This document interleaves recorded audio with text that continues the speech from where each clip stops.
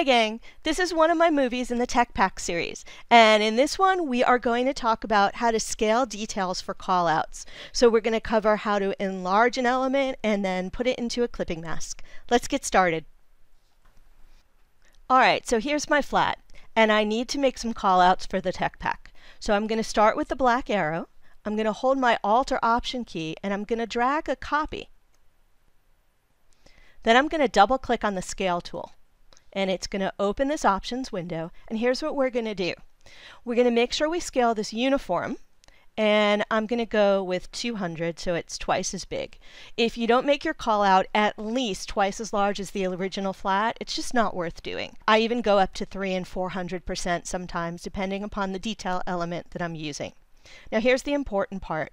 Down here where it says Scale Strokes and Effects, by default that's not checked. We need to check it so it makes everything in our sketch bigger. And now I can click OK. Now that I have this enlarged to the size I want it, we're going to make a clipping mask. So I'm going to move this down a little bit, and I'm going to grab my ellipse tool. With my ellipse tool, I'm going to go ahead and draw a circle around the part that I want to enlarge.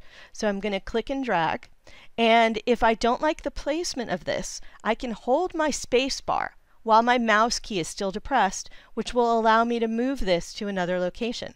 So I'm going to get this where I want it, maybe make it just a little bit bigger, and we'll put it right over here, and now I'll release my mouse.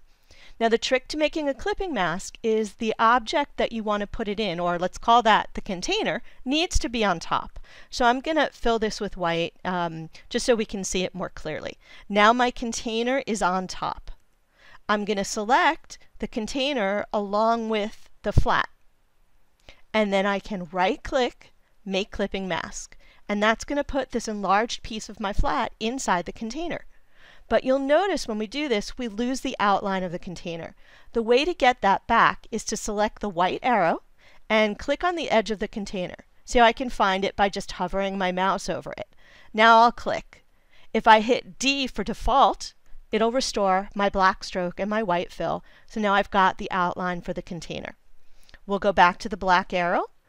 I'm going to move it into place. And the last thing I like to do is connect it to the flat, just to make it a little bit clearer of where this enlargement is coming from.